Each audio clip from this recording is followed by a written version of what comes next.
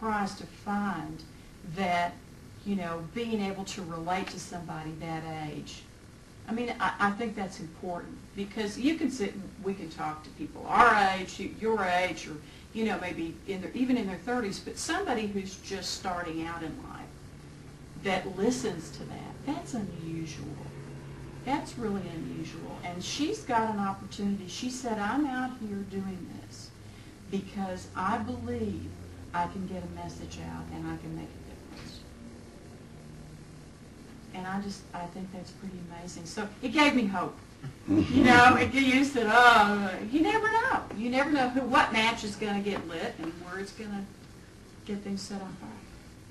You got to learn to love yourself before you can give honest, pure, and I'm not talking in a sexual, I'm talking in all, forgiveness and everything else, love to anybody else. And one of the hardest people, or one of the hardest things for people to do, is to love themselves, because if there's nobody better on this earth that knows them better than themselves. So they know if they're a walking book with a beautiful cover and filthy inside or not. They know it. And a lot of people, they say, how can I, you know, a lot of people want to deny there's a God because they are, well, all of them know better, first off, but nevertheless they want to deny it because they literally can't believe a creator can love them the way they are. And so they can't love themselves because they can't believe anybody can love them. In sexual matters, yes, or something like that, you know, they can find anybody to hop in bed with them. I don't care how ugly they are, men or women, somebody will do it. But leeches, you know, a woman will pick up a man because she's got low self-esteem, and the man's a leech. He'll let her do absolutely everything, including earning all the money, and just be nothing but a stud. And more than likely a husband that beats, or a boyfriend that beats, or down brows, or something like that.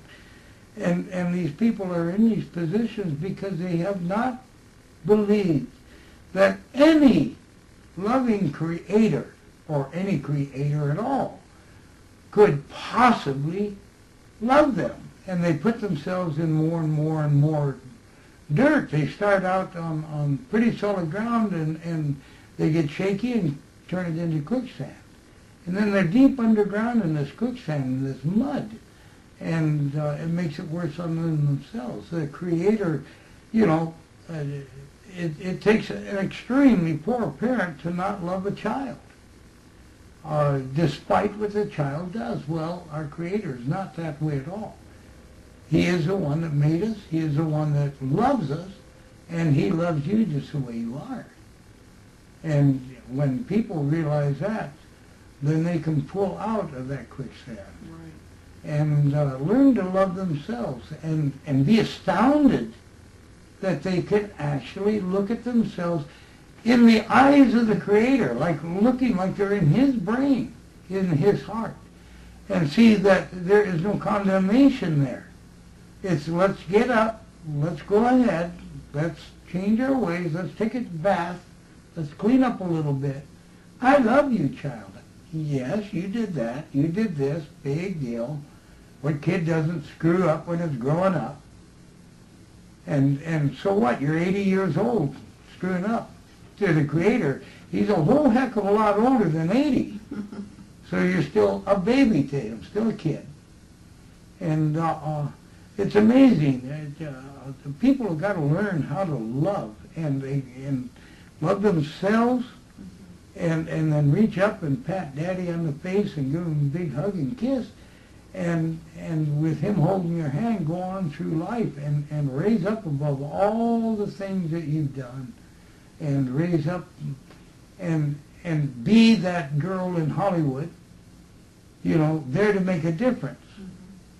She is shaped like any other girl in Hollywood, and the other ones, what are they doing, you know? But she's chose to do something different. And she knows when she's being looked at and talked to because she's attractive. She's very pretty, very sweet, bouncy kind of girl. And she knows. She recognizes when somebody's approaching her because of her looks, and she kind of says, no, we're talking about business. Okay, let me get this clear. This is business. We're okay.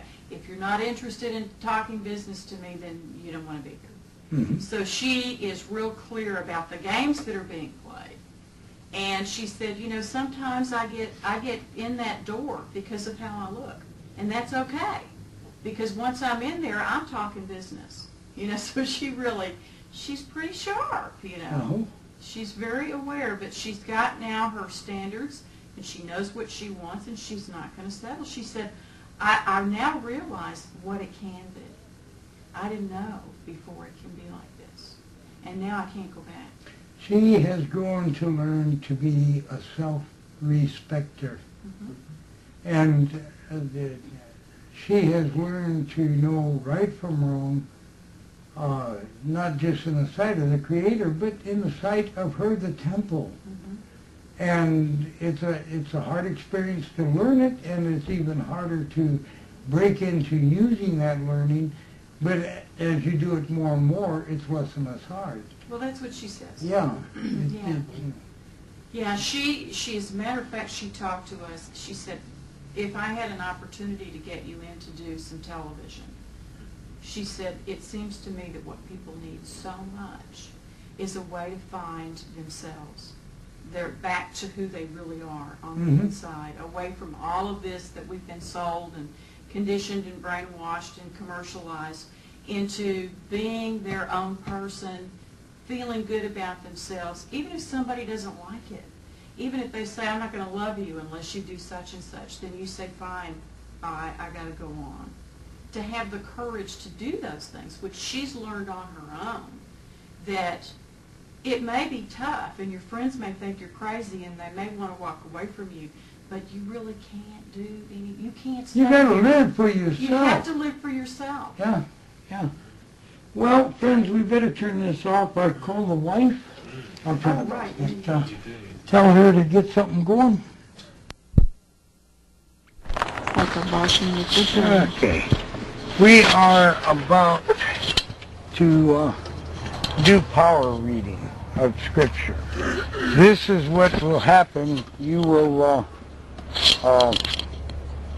You might do better with the chair over here. I don't know, you will, this microphone is having trouble. Well, here, we can You don't want to clip it on me, that's for sure. That was going to go on. Anyway, this is the way. It is power reading, and it is the way. And as far as I can tell, the only way. So far, I don't know of any other way. the Holy Spirit. There might be other ways. I haven't found it. Of having the Bible, many Christians say that it's a living word. Well, they don't know how alive it is. And every single word, with an exception of the and a occasionally, do not do this. But they do connect the other, the word in front of it and behind it, and it's necessary to have it. But with those two exceptions only,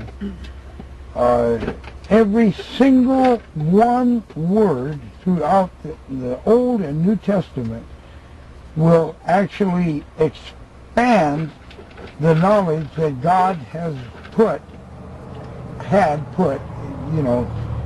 by had, not past tense, but he had it made that way.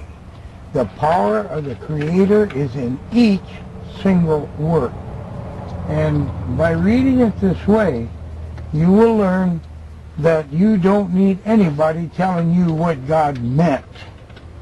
This is a personal thing between you and him.